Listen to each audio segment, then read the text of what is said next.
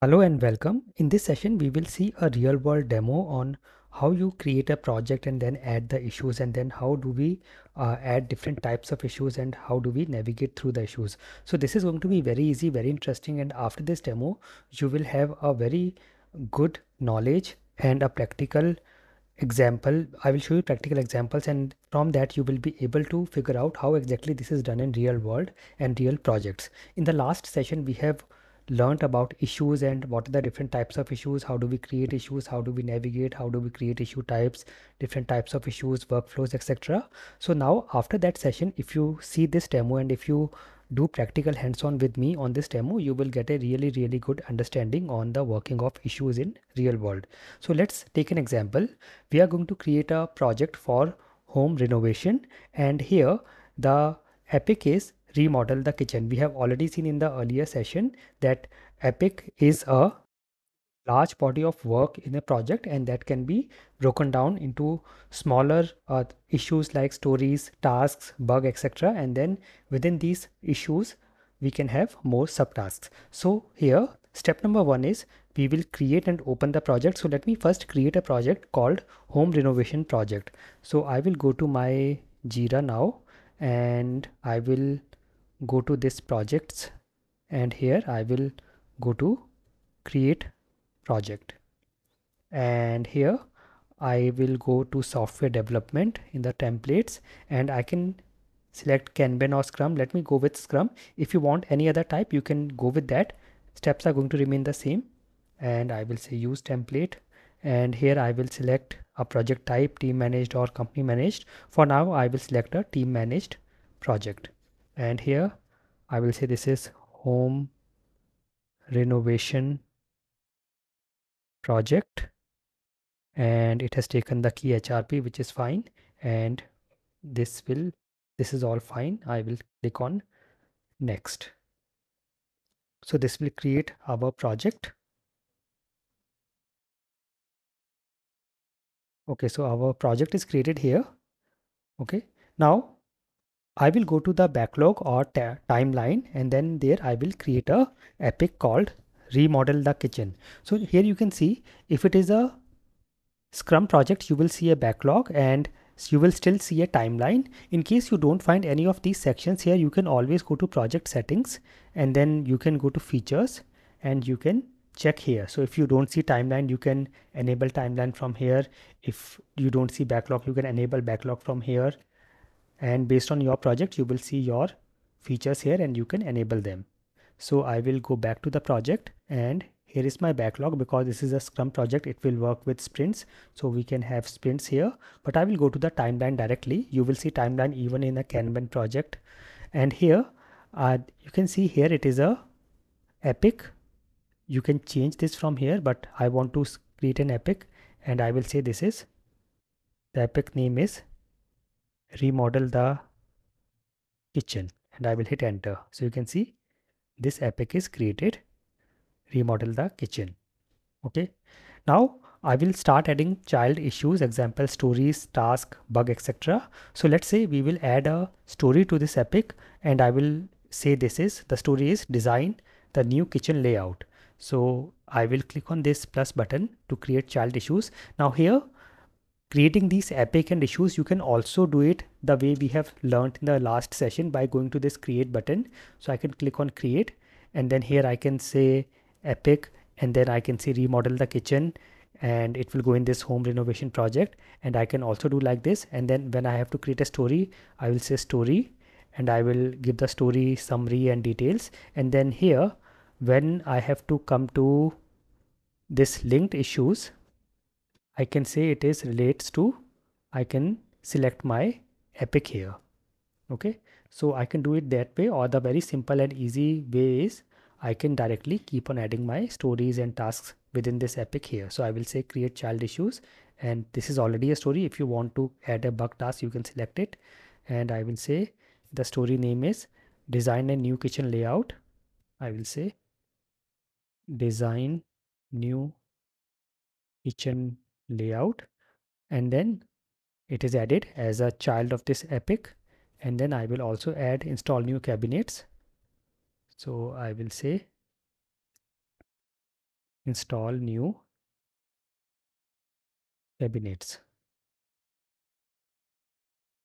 Okay, so this is how we can keep on adding the stories, and then we can also add tasks if there is any task to be done, like select material for counterpart, hire a contractor, etc. So let's say I will add a task, select material for countertops, hire a contractor. So I have added two tasks as well. Okay. Now in these stories and tasks, we can have subtasks based on whatever we are doing, the work we are doing. If we are working on a story and we see there is a subtask to be done, we can add a subtask. So let's say we have a subtask assemble cabinet frames. So in the install new cabinets, I will go here, click on this, and here I will click on add, and I will say child issue, and here you can see it is a subtask, and I will add the details here. So I will say assemble cabinet frames, and then I can add more like uh, install upper cabinets. So I can keep on adding like this. Okay, so I can add subtasks when needed, and then we can also add bugs, like when we are working on our um, issues, stories, tasks, etc. If we face a bug, we can always add a bug as well. For example, I will say faucets are not working, so that people can take care of this. Okay, we can assign it to the relevant team members and they can take care of it. Okay, and then whenever I go to this particular bug, I can say, I can go here, I can say linked issue, and it's, I can say is blocked by, or whatever is relates to duplicates, etc., and I can add the other issues as well here. Okay, so this is how I will keep on adding. And then if we have some other issue already created and we want to link it to this epic, we can do that as well. For example, let us say I create a new story. Okay, I will say this story is let's say I will say order material for kitchen remodel or layout, whatever you want to say. And here I can give some description and details about this story. And then here I can say, I can either say linked to, relates to, and I can select my epic here, remodel the kitchen. So I can do it like this, or let me just create it.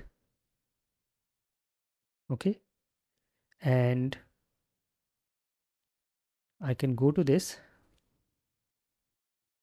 I can do it from this story or issue, or I can go to the let's say the backlog, and you will see here it is order material for kitchen remodel, and I will click on add epic and I will select this epic.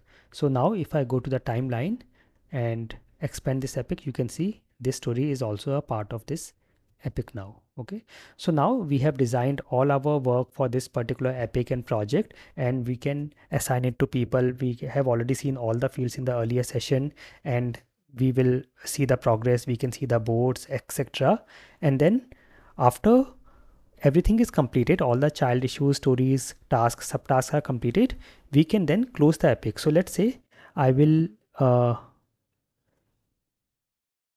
say I will here change the status. So let's say I will just change this. You can do it from here. I will say done. Similarly, this I will go and change to done, and this also I will say done, and here also I will say done, and install new cabinets.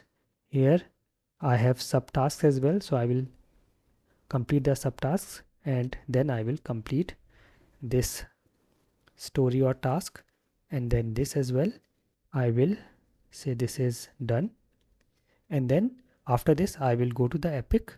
Now see, as of now I'm not showing you the sprint part. Generally if it is a scrum project, first you will go to the backlog and then you will add whatever you have in your backlog to the sprint, start the sprint and then work in the sprints. The sprint part I will cover later on. As of now I'm showing you how do we work with the issues and different issue types. So now everything is done, and now I can go to this epic as well and make it mark as completed or done. Okay, so now you can see everything is done here. All right, so this completes our epic, and now we can also go to reports and see the different reports, Burndown charts, etc. related to the epic. So I can go to reports. If you don't see the report option here, so generally you will see here, if you don't see it here, you can go to project settings and go to features, and let us see, we should have something for reports here. So if you can, let me search for reports. Yes, it is here. Make it on, activate it, and then go back to project, and now we have the reports here. Okay, now you can see we have all these.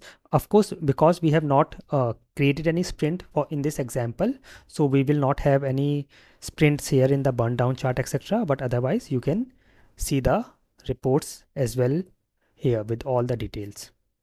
Okay, so this is how you can work with issues, and this is how we have different, this is why we have different types of issues. This is what we do in real world project. And if we see a full flow, what we have done, we first created the epic, then we added the child issues, stories and tasks, like design the kitchen layout, order material, install cabinets. We also added some subtasks wherever required. Then we can link the issues to this particular epic. We can also add blockers, etc.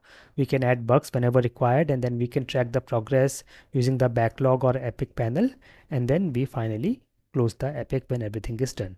Okay, so I hope this gives you a very good real world example, and you can try something on your own and let me know if you face any issues. I will see you in the next session. Thank you for watching and never stop learning.